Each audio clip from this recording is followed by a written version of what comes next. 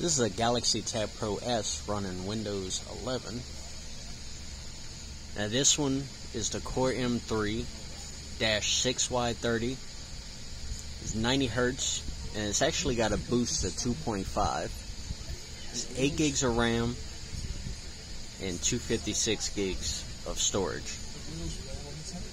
This is a 6th generation Core M3, which they said is not compatible. I'm running a beta build, and it runs a lot faster than Windows 10. When you go into the store, it runs smooth, runs fast, don't have any issues.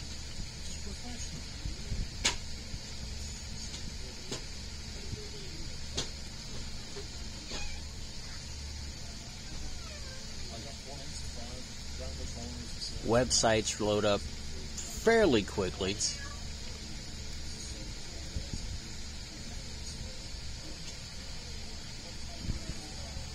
There's a little stuttering, but I've only noticed it in Edge. Keeping all this in mind, I think it's a mistake to leave behind 6th generation CPUs. I think they should go down to 5th gen, maybe with not all the features. But I think it's a mistake to leave behind any 6th gen, especially the prices these still go for.